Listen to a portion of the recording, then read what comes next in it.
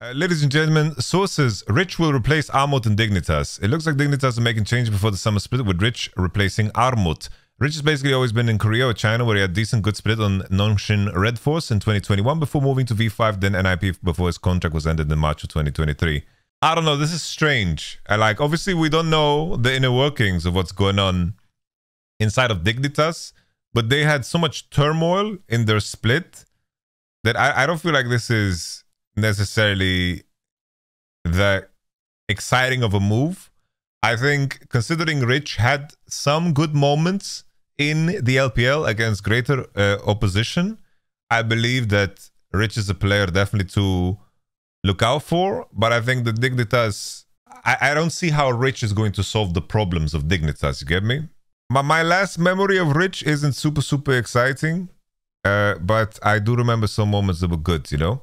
Honestly, Dignitas was a team that really was uninteresting to me due to their play and their result right.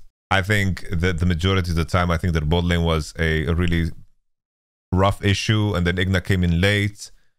I don't know what the inner working is there, that they just point to Armut, or if it was just coincidence. It's funny though, Rich to me is like Korean Armut. So it's funny that this change is occurring. I feel bad for Armut though, man. I feel bad for Armut. I hope he's going to be alright, because Armut is a good dude.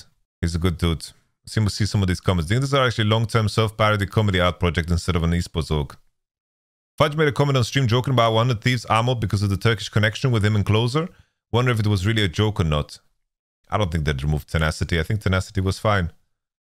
The guy who made sure that Rookie didn't get to Worlds, I think there was more reasons. Rookie is just cursed, man. Why even import if this is the type of input you're going for? Rich will come to NA. Best case scenario will be the 5th best top laner. I think best case scenario would be like in the top end, you know? I think that's the best case scenario, you know? It's always interesting, right? How a player goes...